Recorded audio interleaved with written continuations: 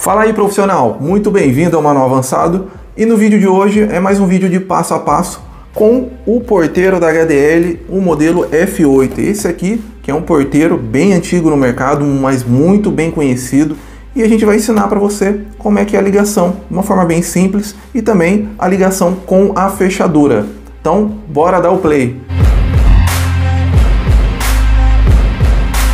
Inicialmente, né, temos aqui o módulo externo, esse que vai ficar lá fora na rua. A HDL, ela tem um conceito, tá? Que esse aqui é a base, a tampa do porteiro. Então eu venho aqui, ó, faço esse movimento, tá? De deslizar. E essa tampa aqui fica fixo na parede. Toda passagem de fio se dá através desse furo. Então eu saio com ele aqui e encaixo nesses bornes. O produto também conta com um tamper de identificação. Esse tamper serve para quê? Quando alguém for violar o porteiro ou estiver manuseando com ele ligado, vai notificar os interfones, os monofones lá dentro, vai tocar, disparar a campainha, ok? Entrada vermelha aqui referente à rede elétrica de 90 a 260 volts, é um produto bivolt, não preciso chavear. Entrada de aterramento, saída FF, saída para a fechadura, ok? Vamos utilizar aqui essa fechadura para fazer a ligação e a demonstração do funcionamento. Saída 4 e 1 para poder ligar o monofone. E aqui temos também um ganho de volume. Esse volume é referente à recepção, é o que o usuário vai ouvir. Isso é ajustado de acordo com a minha necessidade ali do volume no ambiente. Se é um ambiente com muito ruído, muita poluição sonora, eu preciso aumentar um pouquinho aqui nesse trem-pote com uma chave de precisão, tá? E eu ajusto aqui no sentido até eu ter um ganho de volume suficiente. Toma cuidado, tá? Que algumas vezes pode dar microfonia, dependendo do ambiente que você for instalar, o volume está muito alto. Então com isso eu tenho que reduzir um pouquinho e aí eu consigo cancelar essa microfonia, esse ruído aqui no meu monofone. Já é uma dica para você aí que está fazendo a instalação, tá? Aqui, nosso monofone. Ok, tem um parafuso aqui de acesso, eu já retirei, tá? Depois eu vou, na hora da instalação, eu vou mostrar para vocês a fixação. Para ter acesso, tiro a tampa e aqui consigo conectar os bornes aqui, referente à instalação do porteiro. A entrada do fio posso se dar através dessa saída, ou eu posso fazer um furo aqui também e encaixar. Mas aqui dá tranquilamente para passar 2 paralelos até se eu quiser, tá? Falando em cabo, vamos aqui ver o que o manual diz com relação à instalação desse produto, tá?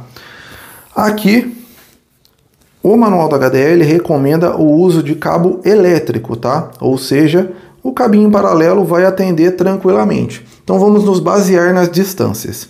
Até 100 metros, eu utilizo um cabo de bitola de 0,50 milímetros. Essa é a seção do cabo que eu vou utilizar.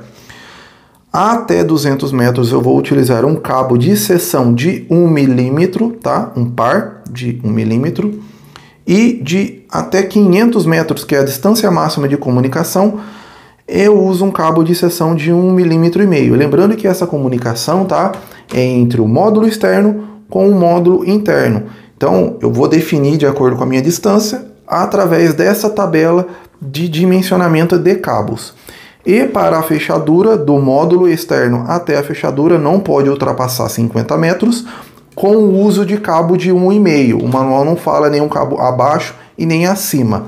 Então um cabinho de 1,5 paralelo é o que eu vou usar para ligar uma fechadura, tá? Lembrando que ele é compatível com qualquer fechadura eletromecânica desse modelo aqui do mercado, beleza? E também no decorrer do vídeo eu vou ensinar vocês a ligar uma extensão. Então aqui esse é o modelo, tá? A série AZ, que é compatível com esse modelo da HDL. Então a gente vai fazer a ligação desse produto aqui, tá? Mais à frente no vídeo. Primeiro vamos fazer a ligação básica aqui e eu vou mostrar para vocês agora no corte do vídeo. Um detalhe interessante é que esse borne do AC, ele é removível. Então eu consigo retirar ele, fazer a ligação, as conexões dos fios e aí encaixar aqui no porteiro, ó. Pronto. Fiz o encaixe. Já está a rede elétrica conectado. Então aqui as minhas fases e neutros, o meu aterramento, fiz a conexão. Aí agora eu vou fazer a ligação da entrada de fechadura e da entrada do porteiro. Vou ligar primeiro a fechadura, tá? Que não tem segredo, já mostro para vocês no corte do vídeo. E aí eu já, por sequência, já mostro a ligação do monofone. Fechadura no borne FF, saímos aqui com o cabinho da fechadura, conectamos aqui. Geralmente as bobinas, né, não tem polaridade, positivo e negativo, por ser do tipo eletromecânicas, né? Então basta realizar as conexões aqui de forma aleatória. Aqui já a comunicação do monofone, eu tenho um i4, consequentemente aqui na minha extensão eu também tenho o mesmo borne, tá? Um i4, tá vendo? Ó? Número 1 e número 4. Então aqui não tem erro também. É ligar nomenclatura com nomenclatura, 4 com 4 e 1 com 1 na unidade interna com a unidade externa. Com isso eu já fiz a ligação. Então agora vamos finalizar aqui o nosso produto, né? Vamos realizar aqui fechar a tampa, travar aqui também o monofone e vamos mostrar o produto funcionando aqui na prática. Bom, finalizado o produto, vamos ligar na rede elétrica. O produto já foi ligado. O único detalhe é que não tem nenhum tipo de LED ou algum tipo de sinal audiovisual, né, que possa nos indicar que o produto foi ligado. Simplesmente, né, tocando o produto porque a gente tem certeza que está funcionando. Já realizou a chamada, está funcionando, ok? Retiro o meu monofone. O acionamento da fechadura, tá? Se dá através desse primeiro botão. Vou pressionar minha fechadura. Está funcionando aqui.